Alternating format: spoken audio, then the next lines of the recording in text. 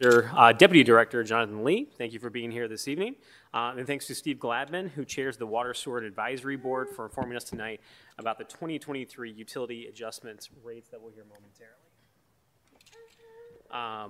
Also want to thank the public, including my son, who's decided to join us this evening, for taking the time to come down to City Hall or watch on streaming services here this evening.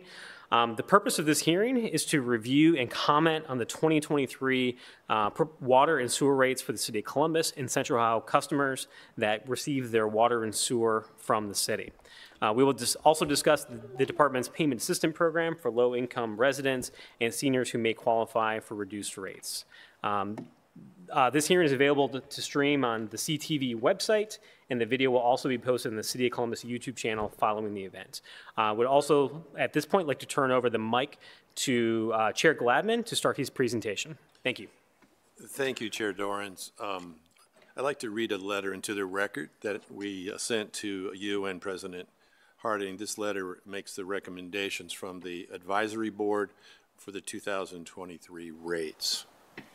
Members of the Sewer and Water Advisory Board, with representation from the Department of Public Utilities, met 4 times in 2022 to review and discuss the operations of project planning activities of the water, sewer, and stormwater enterprises.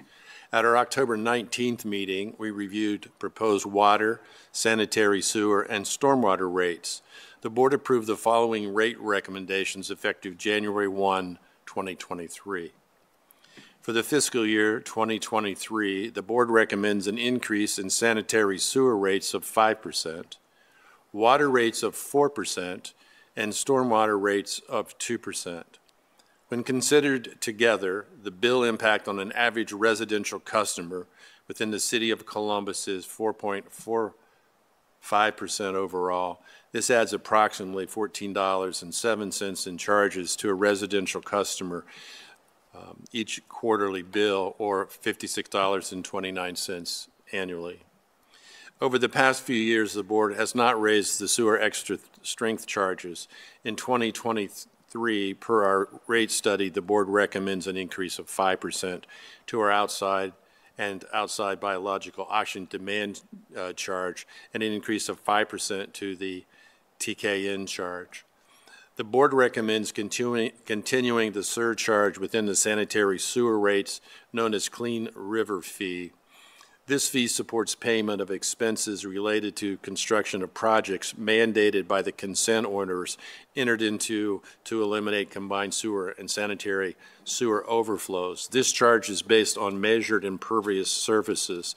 This equivalent residential rate, we refer to it as ERU, equals 2,000 square feet of impervious surface areas for each residential customer. Both inside the city and outside the city is billed 1 ERU per month. Commercial and industrial customers are charged based on the actual measured impervious area, and the department updates that impervious area on a regular basis. The board also recommends continuing the low-income discount for water and sanitary sewer commodity charges at 20%.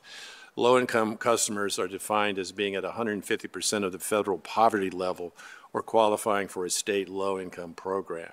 The Department of Public Utilities is continuing its outreach efforts to identify customers that have not taken advantage of the low-income program.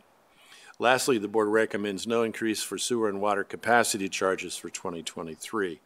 The board feels that the rate adjustments are fair and equitable and are necessary to provide funding to support the day-to-day operations of the division, as well as continuing to support a critical and sizable capital improvement program within the Department of Utilities. As always, the board will work with the public utilities staff to ensure that future rate increases are minimized to the extent possible. If you or other city council members have questions, I would like to answer those at this time or at your convenience. Thank you, Chair. Thank you, Chair Gladman, and again, I appreciate your continued service on the Sewer Water Advisory Board. At this time, I'd like to turn the mic over to Public Utilities Deputy Director John Lee to present details on the proposed rates. Mr. Lee, the floor is yours. Good evening, Councilmember Dorrance and members of Council. Thank you for the opportunity to present the Department of Public Utilities proposed utility rates for 2023. Our proposed rates for 2023, as mentioned by Chairman Gladman, are 4% for water, 5% for sewer, and 2% for storm. The overall percentage increase to a residential bill is 4.45%. Again, when we look at this on a quarterly basis, the residential bill impact at 30 CCFs, which is a family of 4 typically, is around $14.07 per quarter. If we annualize that, that increase at 30 CCFs would be around 56.29. I'll discuss a little bit more information on our low-income and senior discounts throughout the presentation, but those are planning to continue in 2023. I'd like to present a little bit of history where we have been in the past. In 2020, our rates in 2021 as well, our rates were a bit lower. Actually, for 2022, when we compare that to 2023, we're slightly lower. Last year, we were around 4.49. Again, this year, around 4.45. Our rates are charged for inside city customers. We have a different rate class for low-income customers, and we have a different rate class for outside city customers. This slide shows the difference at 30 CCFs, as I just discussed, but also at 17 CCFs. 17 CCFs is more in the range of a single-family customer, 1 to 2 customers in the home. And so you can see the difference there. Their bill impact on a quarterly basis would be around $9.05 or around $36.18 annually. For low-income customers, they receive, those that qualify, receive a 20% discount on their commodity charge. You can see there that their bill on a quarterly basis is slightly lower, around $7.77 or $31.09. Outside city customers in our suburban areas are charged a little bit more. Compared to the inside city customers at 30 CCFs, we see an increase on a quarterly basis around $15.75 or $63 annually. Next slide, I'd like to go over a little bit of our rate setting goals and our assumptions whenever we develop these rates. Number one is providing additional revenue to cover our expenses. Notably, our operating expenses, operations and maintenance, otherwise known as O&M. Those are expenses such as personnel, supplies, services, capital and equipment, and debt service for our capital program. Our capital program right now for the next 6 years, from 2023 to 2028, is around $4.1 billion. We also, when setting our goals, some of our assumptions are maintaining adequate reserves and operating fund cash balances. We use these cash balances to help mitigate future rate increases. We also have to be aware of maintaining financial ratios, working with some of our rating agencies, some of the things that they look at. What is our debt service coverage ratio? How much cash do we have on hand? And one of the paramount things is affordability. What is the impact on our customers? How do these rate increases impact them in combination with all the other bills and rising inflation costs?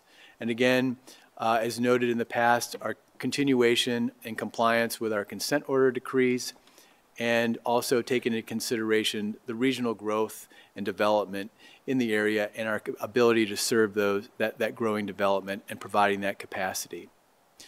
So in summary, these are across-the-board rate increases for each service fee and commodity charge. Those would be across our residential customers, commercial, master meter customers, and multifamily. As noted by Chairman Gladman, we are making some changes to our extra strength charges on the sewer side. We see some increases in our inside and outside BOD charges and increases in the outside TKN charges. Several industries, commercial industries and industrial customers, require a little bit more treatment capacity than a typical customer, and that's why those extra strength charges are in place. No increases in water and sewer capacity fees, tap-in fees to our system, and I'd like to note that stormwater charges, the 2%, is only for inside city customers. That does not apply to outside city customers. As always, our rates are based around a cost of service study. Those are independent studies that we perform typically every 2 to 3 years. We have another one planned in 2023. We'll engage and look at all of our rates to see if we're in line. And finally, what amount of revenue does the rate increases generate? You can see there around on sewer, we have around $12.1 million. We're expecting to generate water around 7.2, and a little over $1 million for stormwater. With this slide, I like to show a little bit of our rate history, where we've been, and kind of where we plan to be in the future. I've also shown some bars there, kind of where we're heading into a new plateau. Rate increases in 2023 to 2027 are kind of leveling off at a little bit higher level compared to the years of around 2014 to 2021. And we're going up a little bit beyond that in the years 2028 to 2033 at a little bit higher level plateau. However, we are not exceeding where we have been in the past. In the years of 2005, 6, and 7, those were early days of our consent order where rates needed to be increased significantly to start to begin to maintain compliance. However, we've taken significant advantage of our Ohio EPA loan program and really fine-tuned our capital program and our management of that to keep our rates reasonable and responsible.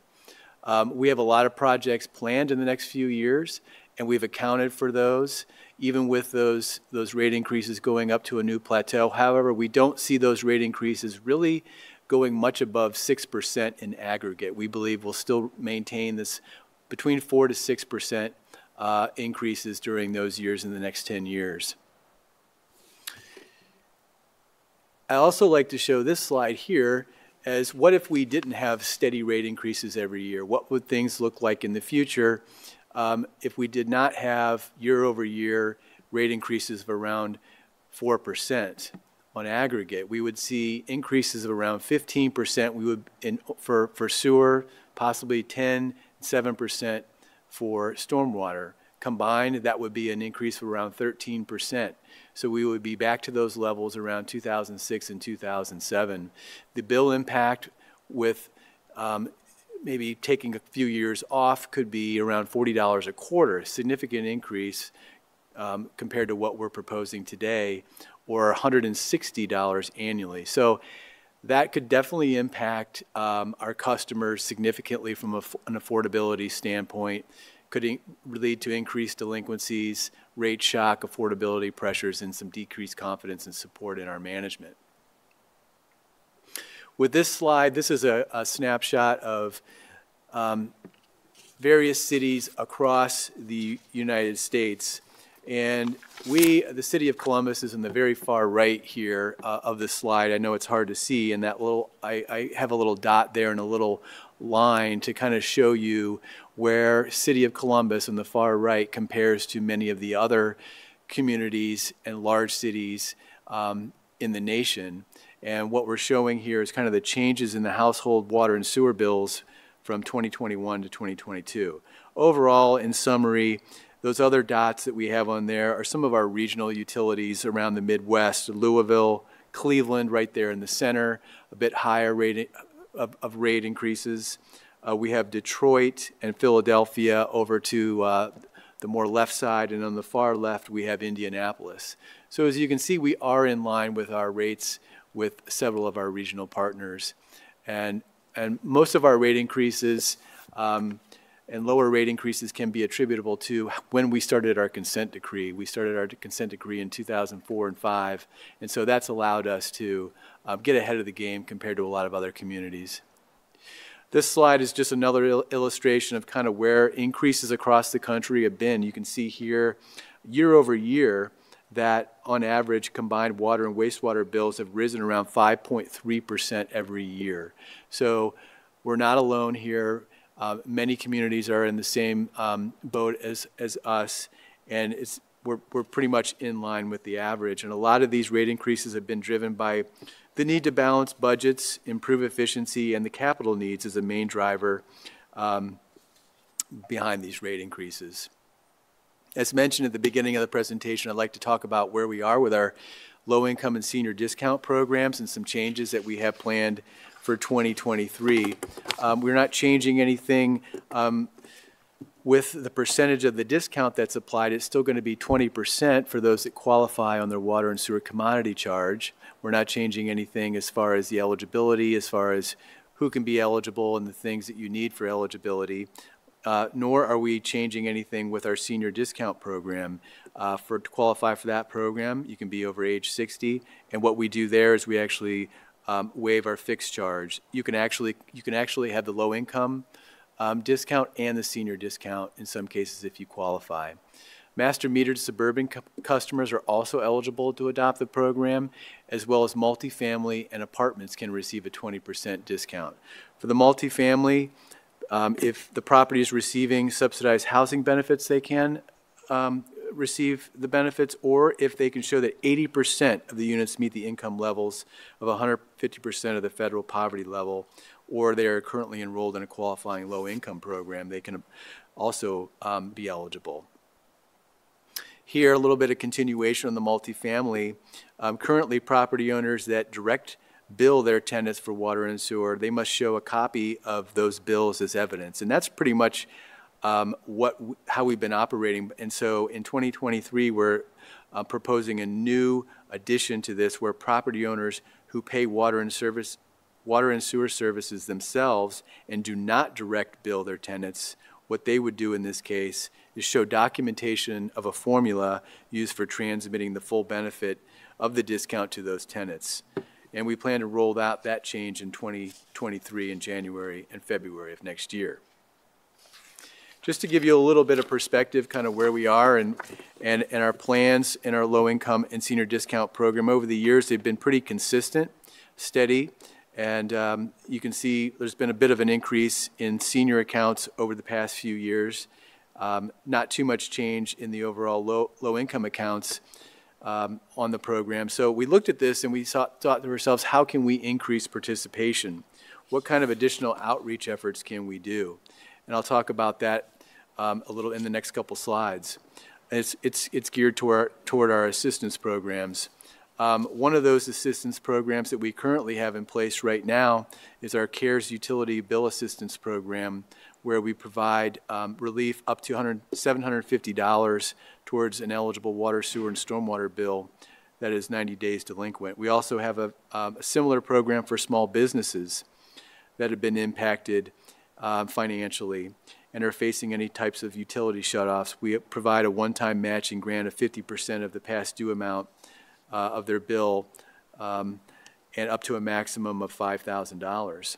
One unique thing in order to provide additional relief in 2023, continuing to use some of these dollars, these ARPA dollars that we received from the federal government, is assistance in the form of an actual credit equal to the rate increase. So we are proposing a one-time credit in 2023 of around $50 to $60, equivalent to the annual increase for residential customers for our current and new customers that qualify for our low-income discount program. And finally, as mentioned, as far as additional outreach efforts that we plan for 2023, we looked at how can we gain more participation in this program for qualifying applicants that are currently not taking advantage. And one of our initiatives that we plan to pursue in 2023 is a partnership with Impact Community Action. With Impact, they receive many applications for Home Energy Assistance Program applications, HEAP. HEAP is a qualifying eligibility requirement for our program. So if they have a HEAP application that is approved, they could automatically be signed up for our low-income discount program. So what we're going to do is work with Impact as people come in and sign up at Impact for HEAP. If they are approved, they will automatically be given an opportunity to complete our low-income discount application on site.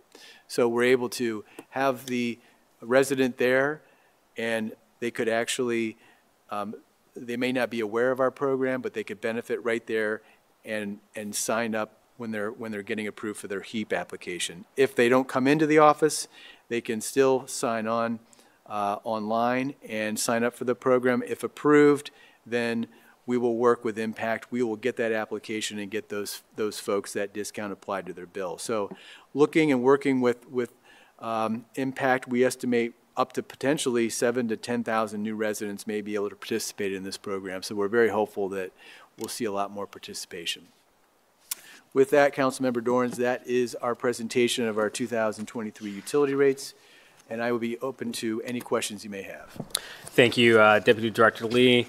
First of all, I just want to point out we did not receive any public speaker slips for tonight's hearing, so I will try and ask some questions I think that we've asked at these hearings in prior years that are, I think, would be top of mind for members of the public if someone was to be here this evening or if we have folks watching online. I did want to pause, though, and compliment the department about some of the aggressive changes around the low-income and senior discount programs. That's something that Council has talked, I think, a lot with the department about over the years, about how best to sort of approach those types of discount programs, because the other ratepayers end up picking up the tab for those folks. But given especially the last several years in our community in which we've seen so many folks economically needing some additional assistance, it's the right thing to do right now. And I think it's important to underscore that credit that you're talking about here today, and we'll get into the rates here in a moment, but really making sure that we're helping to absorb these increases for folks that can least afford them right now. I think it's a really important thing for, if anyone's watching tonight, really to understand that bill credit is going to be available for folks that are already enrolled in those programs. So while we're talking about rates increasing here, and that's no one ever likes to see rates increasing from a money out of the family budget, but that is being contemplated to make sure that we're doing everything we can for folks that can least afford it right now. So again, I think Deputy Director Lee, I think you've already answered a few of these questions in the presentation, but I do want to give an opportunity just to sort of underscore these things. Over the last several years, Columbus has very stable rate increases, very predictable for families to be able to see how those things are, sort of come up. I don't expect you to be an economist talking about the broader economic picture here in Columbus or certainly across the country. But when we're talking about rates between 4% and 5% increases, that's significantly lower than what we've seen sort of inflationary pressures in other markets. So, just in general, sort of a statement, these rates are sort of keeping pace with what the city has already done in prior years. It's not as if these rates are out of line and sort of reacting to sort of other inflationary issues out in the marketplace. Is that fair to put it? Yeah, Councilmember Dorns, yes, that is fair. They are not tied directly with inflation, and inflation definitely is a factor, particularly with our O&M expenses, and we did take a hard look at that. Inflation, our hope is that, there will be, it will subside. We're taking it, month by month, year by year, and so hopefully by end of 2023, we won't be around 8% for some of the supplies and materials we're seeing, even higher than that in some cases. But, we are prepared. We have accounted for that in the rates. And so, again, to your point, yes, we are keeping pace with past practice. And again, with an emphasis on affordability, because we understand that our rates, are not the only bill that customers are paying for. And so being aware of that and what can we do. So we really do take a hard look at that. And in our capital program in particular, our O&M expenses are pretty steady except for the recent inflationary increases. But when it gets down to what really drives the rates, our capital program, what can we do? How can we work with that program? And how does that tie back to our rate increases and keeping them where they're at? Deputy Director, can you identify several of the key sort of capital projects that the department has ongoing and right now that are funded by these rates and why those are important to the city? So when people are thinking about they turn on the tap every single day, clean water comes out, help the everything from taking care of kids, providing for cooking, all the things you need clean water for in your house. Most folks don't understand all the infrastructure that's under the ground to make sure that when you turn on that tap, clean water comes out without a question, right?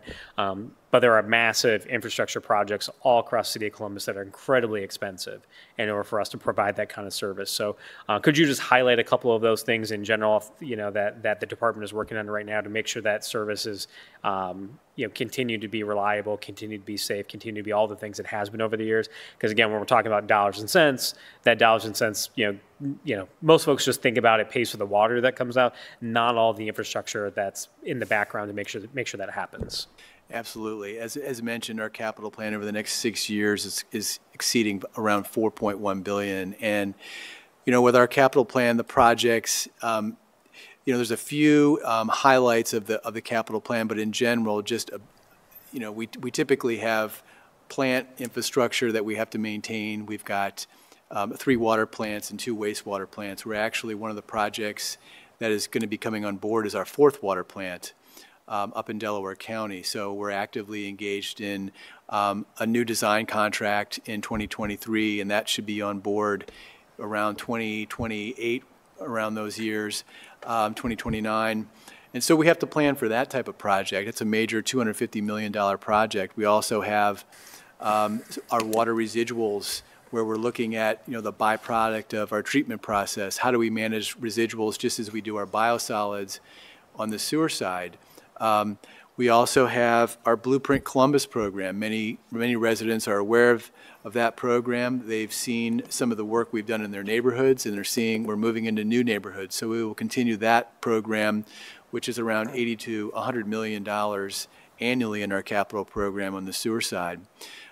With new development related to Intel that's coming into our region here, a lot of new requirements and capacity needs to serve that growth and development. So we have those incorporated into our capital plan. Even though those are years out into the future, we still have to be prepared and look at our rates. Do we have the rate structure in order to service that debt for those capital projects that aren't necessarily in 2023, but are out there in 5 to 10 years in the future? In building off that, when we talk about, just the rates in general, I know I ask this question literally every single year because I think this is the question, if you're watching at home, I think everyone is, wants answered. Given everything from their presentations, given everything that you've just talked about, all of the dollars and cents it takes to keep the infrastructure going, and this I think is more of a question for Chair Gladman. When we talk about the Sewer Water Advisory Board, I mean, you're members of the public that are charged with overseeing these rates, right? So, just talking about making sure that there's a citizen aspect baked into this process. So it's not just the department saying, we need to raise the rates by X, Y, and Z, and there's no sort of examination from a public standpoint of what those are. So, Chair Gladman, could you talk a little bit about the board itself and how you sort of come to the conclusion that we're at here today? Then ultimately, I think the question for both of you, and this is the one I think if you're at home watching, is this the lowest rates increase that we can afford as a city, given all of the capital needs, given all of the personnel needs that are out there? Let me answer your last question first. Mm-hmm. I think so. I mean, based on the analytical that is provided to us as the board, from staff, from the city auditor's office, looking at the debt requirements, looking out 5 to 10 years, and really trying to adjust so you don't see this huge rate increase because you bring a $250 million project on. You're not trying to pay for that in 1 year or 1 day. So I think it is prudent. It's something that certainly the advisory board talks about a great deal. The advisory board is made up of a variety of people from in the city and suburban communities as well.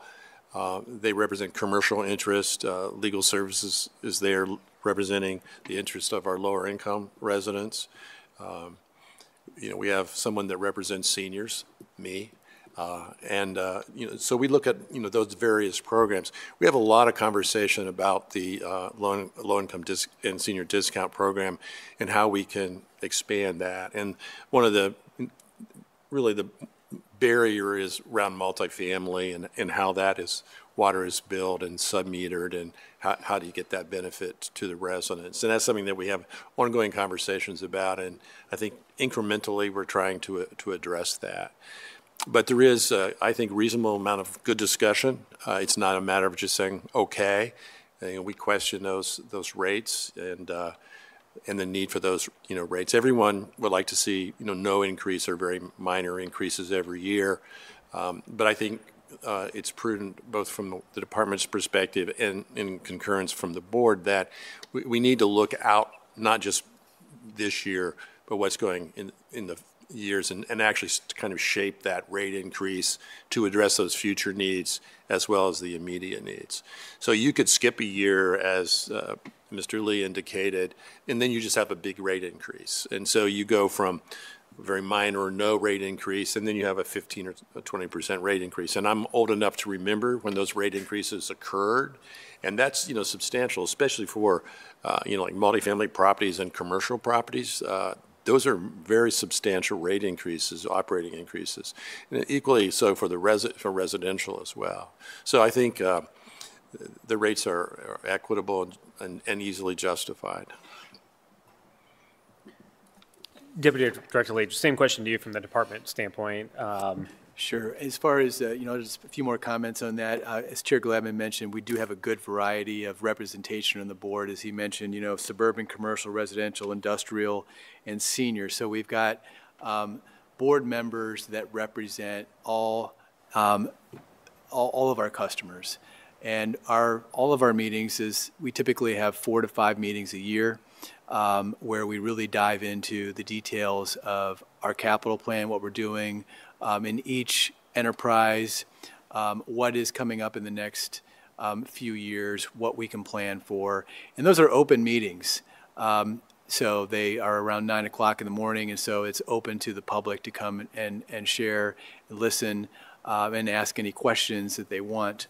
So we would encourage more people to come out and see those, and also get on our website to see more information about our projects. As far as, you know, the rates and keeping them low, are they the lowest that they could be? I think it gets back to what Chairman Glavin said about kind of our financing strategy. You know, you get some other communities, some other communities have different structures and different philosophies about how they finance these projects. Some like to increase rates significantly and pay things down with cash in the first few years, versus part of our strategy is these are long-term assets that have life of 20 plus years. And so a lot of our financing strategy covers that full life of those assets. So we're not having one population, one community group paying for a certain asset at a certain time. So I think that that's a very prudent approach, and that helps us to keep our rates kind of where they're at, low and reasonable. So I think that covers all the questions you asked.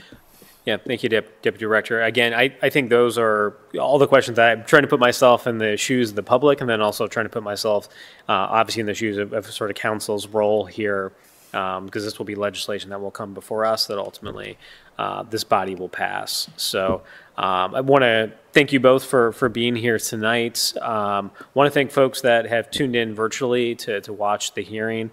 If folks have questions about these rates, particularly, they're welcome to contact my office at 614-645-8201. My email also is radorns, D-O-R-A-N-S, @columbus.gov. I'm happy to provide any information to the public that folks are requesting. I also want to encourage individuals in our community to get on the Department of Public Utilities website, and that's columbus.gov/utilities. You can also contact the department at 614-645-8276, especially if folks want more information or are interested in being an advocate to make sure that more folks in our community know about the low-income and senior discount programs. As we've heard tonight, there has been a lot of effort put in over the years about how to better deploy those discounts to make sure that those are getting to people who need them, and the utilization rate goes up. And I know that's something both the advisory board, the department, and council has really been harping on for a long time, is finding unique ways in order to make sure that we're getting those discounts out. And finally, there is still public assistance dollars through Impact and others. So if folks are behind on their water and sewer bill, please contact the department. We can make sure that you get pointed to the right folks to be able to help out with that.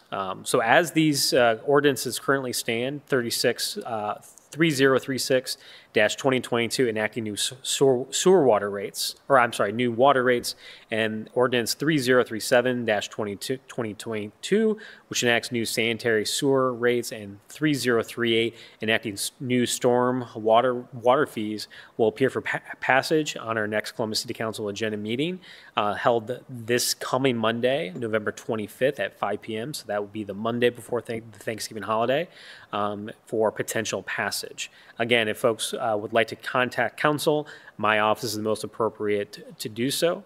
And again, want to thank both Deputy Director Lee and Chair Glavin for being here tonight, in addition to my staff, Kevin McCain and Andy McDonald, for helping put together tonight's hearing. So with that, this hearing is adjourned. Thanks a lot.